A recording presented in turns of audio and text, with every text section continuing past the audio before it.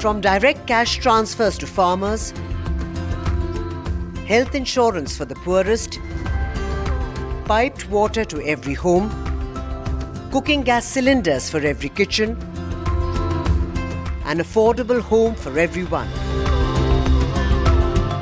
Prime Minister Narendra Modi's welfare schemes have been a hallmark of his administration.